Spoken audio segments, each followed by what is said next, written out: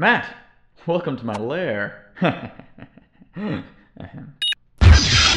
Well, it's really more of just a basement. Wow, James, this is bomb diggity. Hey, so, want to learn how to wash dishes with a power drill? Huh? That's weird. How about testing my weaponized robot spider drone?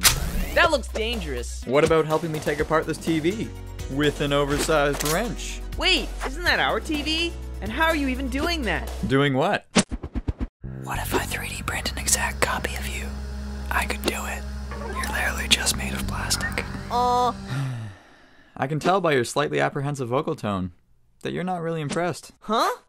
It's just, everything looks really complicated. And how do you have the energy to work on all this stuff? Coffee. Lots and lots of coffee. Can I have some? Nope. And also, what do you think of this? What's that? What's this, you ask? Well, it's an anti-gravity suit, and it does exactly what I just said. Creates anti-gravity. Anyways, Whoa, how'd you make that? out of components I removed from a microwave.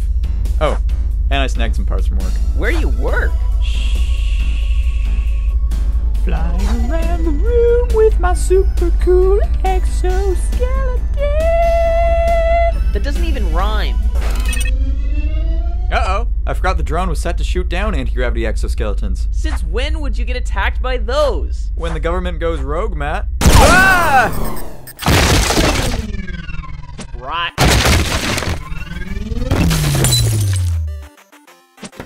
Oh, hi Steve. Cool exoskeleton, right? Mom just got that fixed. It'll cost me 6 months worth of allowance again. How will I collect retro games now?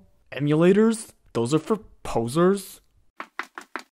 Ninja, you said you were busy today and you're hanging out with Steve. Smoke a bum.